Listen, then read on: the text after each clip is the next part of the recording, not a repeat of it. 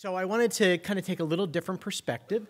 It's been interesting being one of the clinical oncologists who were in the room and someone who was treating patients up until a few years ago, and to hear the comments. And how could you not love Amy's presentation? But I will tell you that Amy, for me, represented more than 2 standard deviations off the mean of the patients that I treated in terms of her involvement and her knowledge, and you're here now. And so I often think about kind of how do I get to that mean? How do I address the issues that are affecting the patients who are around the mean and not the patients in the standard deviation space? And I'm concerned today that we maybe have gotten too focused on the 2 standard deviations off the mean and not the mean.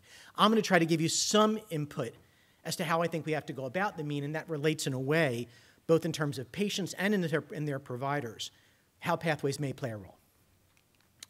So we're all here kind of because of this slide in terms of the crisis in the delivery system of cancer care in particular.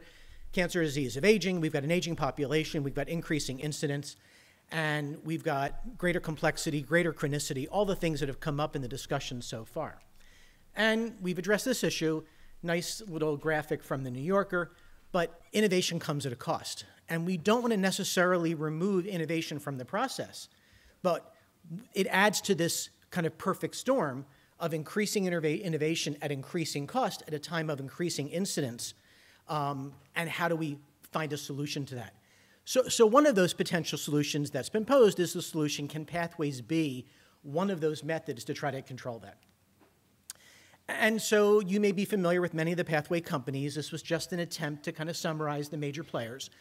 And if you look at them at 10,000 feet, and I would suggest you look at them even at 10 feet, they will look identical to you, which is problematic if you're in that business because it would suggest that, you know, if you're all the same, then it's basically a crapshoot if you want to pick one. But they're all using some sort of consensus-driven pathway. It's based upon evidence. Variance is going to be decreased by a result of that restriction, and where there is decreasing variance, there is decreasing cost. So what I would suggest, though, that when you get a little closer, and sometimes I don't suggest it needs a microscope, but it does require really looking a little bit more deeply than one might just by looking at the website for the respective companies, that you could start to see those differences. So what I would say makes us different for the Cardinal pathways is that we have validated savings against multiple cancers. So it's not a single cancer type, and it's not a single cancer practice, even if it's a large practice. But can you take that program? Can you take that program and implement it across disparate providers, solo and group practices, affiliated, non-affiliated, staff physicians and fee-for-service physicians, all the different GPOs that they're using as their buying source? Can you implement that kind of a program? And can you do it in breast cancer and lung cancer and colon cancer and beyond? Do you have direct physician engagement? Is it a recipe book? Because most professionals that I know of any stripe, when given a recipe book, their response is usually defensive. Don't tell me how to do what I do. I'm a professional. Difference about engaging. Engaging is, here's all the information. What do you glean from that information, and how might we work together to create that more restrictive care plan? Are you measuring compliance as you're in or you're out? Or is compliance more discrete, in which you look at specific measures of compliance, the low-hanging fruit elements? Can you provide them the technology resources in order to allow that interaction time to be under 2 minutes, preferably 90 seconds? Because once that doctor typically sees an hourglass or a pinwheel that spins for more than a second and a half, you're done. And then, can you gain information from the experience and the observations that can inform what you're doing so you can evolve the process over time? Those are the things that I believe we're doing that set us apart. And I'm just sharing that with you because I think that when you do look at the whole space, you really want to be able to look at each of the individual providers and what makes them different. What is their raison d'etre? What is their approach? What is their philosophy? So what influences my philosophy and how I'm developing our program is really the statement. It's behavioral economics of medicine. And it's interesting to me when I come and speak to a group like this because I've got economists in the room. You know, I don't have any behavioral psychologists I have, but I'm somewhat stepping out of my comfort zone. But this is the result of what I've been doing over the last 25 years. I ran a practice that I started solo. It grew to 46 physicians with 29 locations, 36 mid-levels, 500 staff. And what it became by the time I left the practice in 2010 is I felt like I was no longer a practicing oncologist. I was a public health doctor because we were looking at so many patients and we had to deal with standardization of care, as much from our perspective then for liability reasons as for anything else.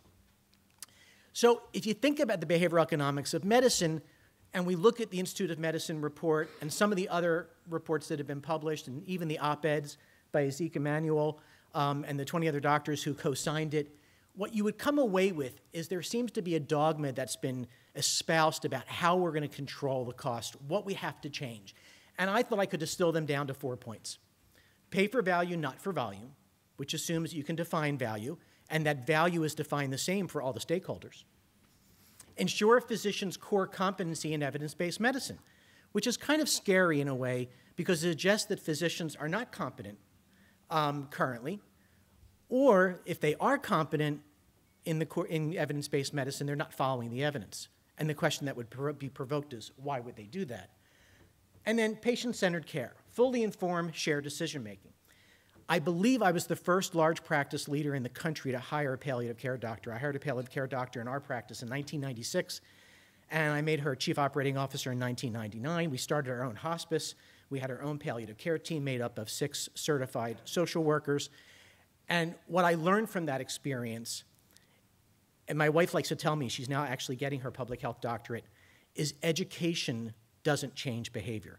And we think about the great things that have happened in public health, seatbelts, smoking cessation. It's happened because of the financial pieces, often the penalties, the carrots and the sticks, which were aligned.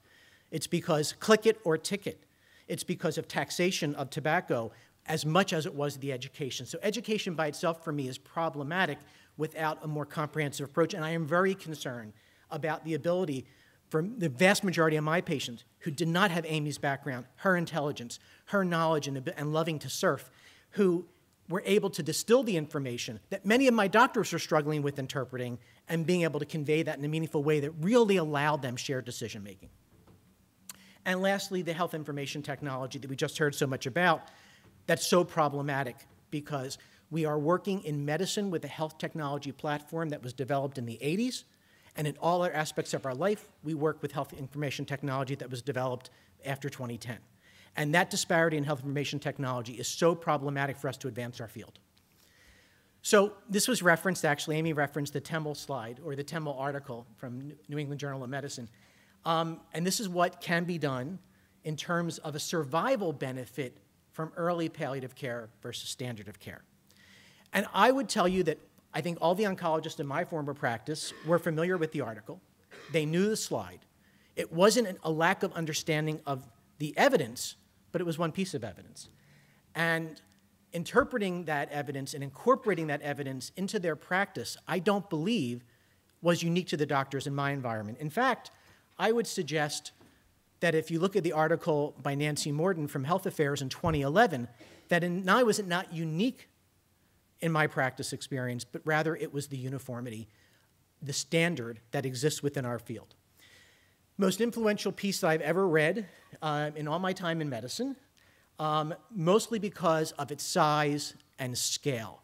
So if you're not familiar with it, just a quick summary of it.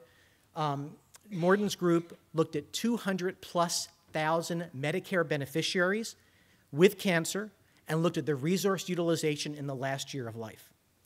And then grouped those patients because of certain assumptions going in that the site of care in which they received their care could influence the resource utilization.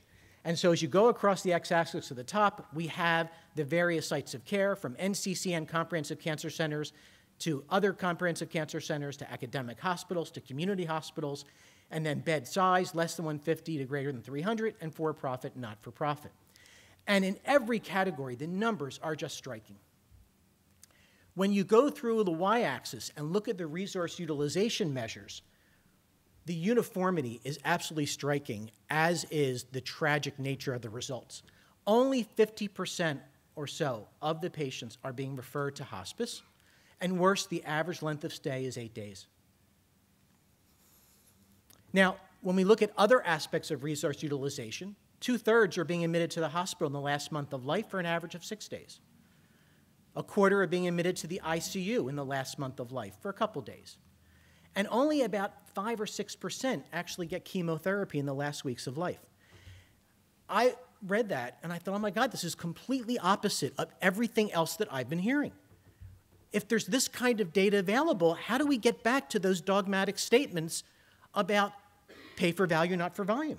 If there is an economic Darwinism that we are all a part of, and we all will behave in our economic best interest, then why are these doctors, who are all salaried, behaving in the same way as these doctors who are for-profit and working in community hospitals? Because from an economic best interest, that salaried physician would be doing as little as possible, get that patient to hospice early. I don't want to see him every week in the clinic. And from a standpoint of these doctors, you would think that they may be treating to the last week of life with chemotherapy, yet we don't see it. So it was challenging to me because there's data that exists, and we don't seem to be responding to that data. So when the data was updated in the Dartmouth Atlas just recently, it was really great to see that the most favorable variance was the fact that deaths in the hospital were going down. It was the most single piece of favorable evidence, down 14.4%, but at the cost of a 31% increase in patients with a 3-day hospice stay. I will tell you, as someone who did oncology patient care for 25 years, plus years, there is nothing worse you can do to a patient or a family than when they are in the active process of dying, take them and their family and move them out of that hospital bed and move them somewhere else so they can die a day later. All that had to be done here in these patients was basically decelerate care in the hospital and let them go peacefully. And so if I look at the negative metrics here, ICU days are up, patients admitted to the ICU are up, we're not progressing. Despite the fact that we go ahead 5 more years, and with all the knowledge we have, with the number of palliative care specialists that are in every one of those institutions that are a part of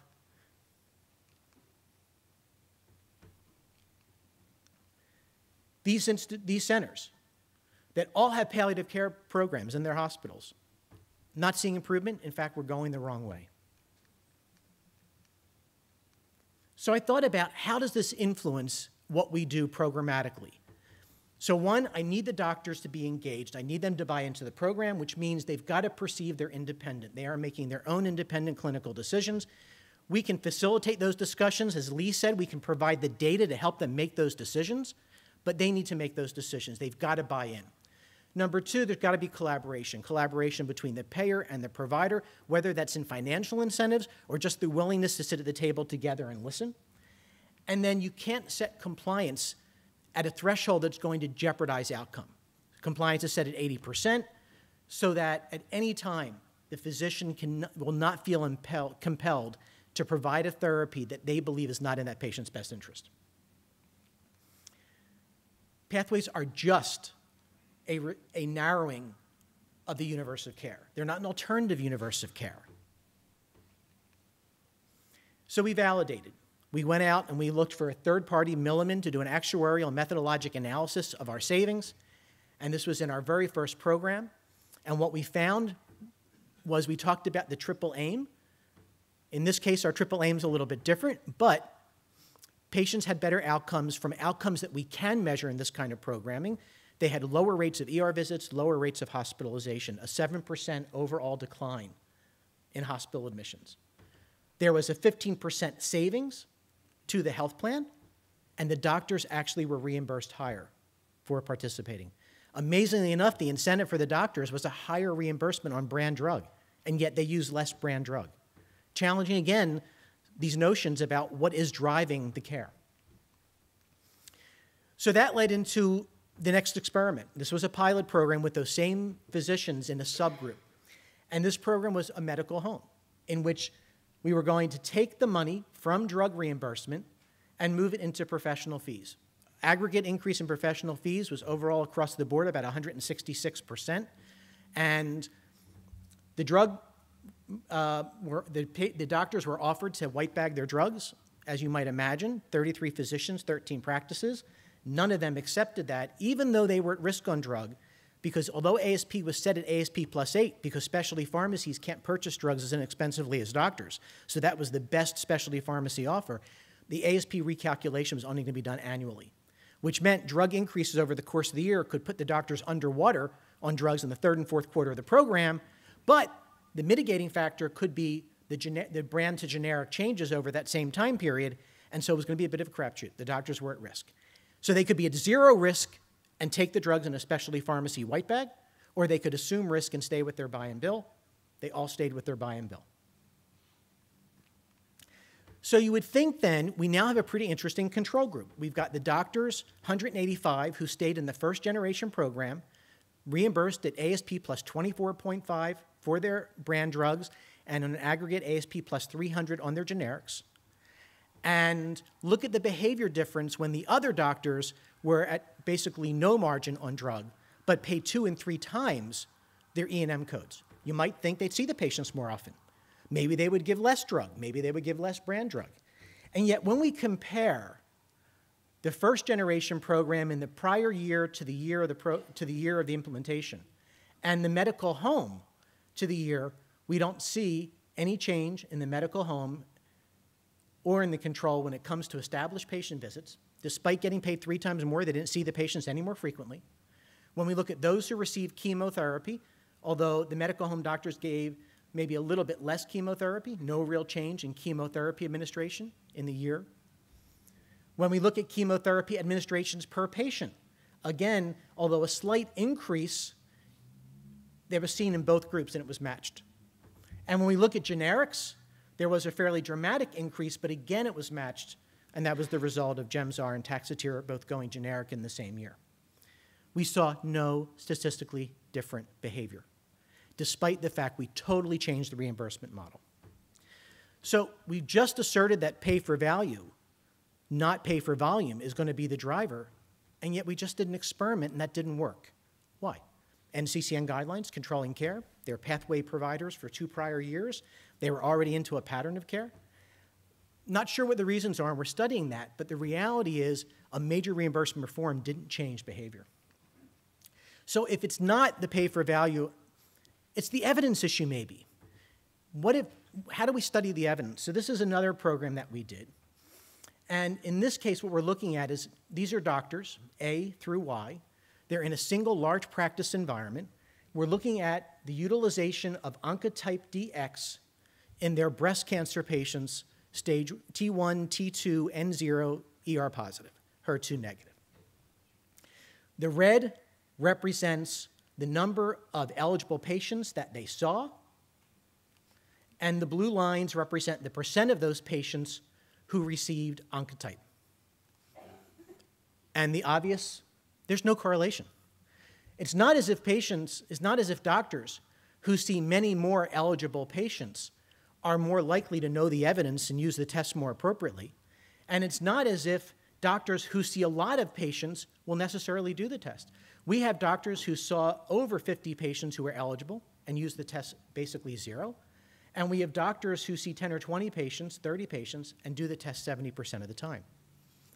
They all see the same evidence. They're in the same practice environment. They practice has a Pathways program. Oncotype DX is part of that Pathways program. And yet we see such divergent behavior. How do we explain it? So I will tell you that you've got 99.5% of climatologists who believe there's global warming, there's climate change. And yet 40% of Americans don't believe it. So we have this amazing capacity to use cognitive dissonance to find that one piece of evidence that supports our worldview. And I will tell you that when we met with the doctors to review the program, I have an op-ed from 2002 called Oncotype Concept into Question. There it is, one piece of evidence. 99 pieces of evidence that this is the way that care should be done, part of every major guideline. I've got an op-ed here. So I would argue that this is not necessarily a performance issue that's related to value versus volume. It's not a reimbursement problem. And I'm not convinced it's an evidence problem. What I do believe, it's a cultural problem. And our culture of medicine impacts our doctors, and it impacts our patients. And if we don't get to the culture of medicine issue, then we're really ignoring the elephant in the room. It's a culture of medicine which embraces now over later, new over old, and more over less. Is the problem the PSA test, or is the problem what's done with the result? Is the cost the $10 for the PSA, or the cost of all the care that's not evidence-based, that's driven by patients who are not going to live with prostate cancer cells in their body, and doctors who are feeding off that desperation as well as their own interpretation of that one op-ed that says maybe there's that patient who would die if I didn't treat. How do we change that? From a pathway perspective, what you can do is you can start to focus and challenge some of these notions, but in a more focused and strategic way. First, restrict the pathway compliance to the 20% of diagnosis that are 80% of the spend. Do you really need pathways for every diagnosis under the sun? Or do you want to focus on breast, colon, and lung in a minimum? For commercial, it's 2/3 of spend. And maybe add prostate and ovarian, if it's Medicare, and take you to 80% of the spend. And really focus on 5 malignancies, rather than going to everything under the sun and have mesothelioma and name your cancer. Focus on behaviors with the greatest impact on cost and quality. Number 1 for me is single-agent sequential therapy in patients with advanced metastatic disease. 2/3 of all the programs that we start, what we will see, 2/3 of the doctors in all the programs we start are giving complex therapy in third line of metastatic care. Once we implement in the program, that cuts in half. Engage physicians intensively, but that's choosing those battles wisely. Do I want to fight over every issue or every drug and regimen they're going to pick? Because if I can get them to adopt single-agent sequential, I can have a greater impact in total cost of care and decreasing acute care interventions than I can have by removing dozens of drugs from the armamentarium. Provide patient education in real time. You can give a doctor a code. You can pay them $250 to have a conversation. Do they know how to have the conversation? Are they comfortable in having the conversation? Sure, they can create a macro statement, click a button on their EMR, and have that statement embedded into the medical record. But what was the conversation that took place? And then provide the health information technology solutions that allow them to do some of these things in real time. So this is how we're moving forward, and it's just one example of one pathway and program and one approach, but it's using our own data and data that's been published in order to inform our decisions, to allow us to evolve in order to address the concerns which we're hearing about today in a very pragmatic way that we can implement now. Thanks.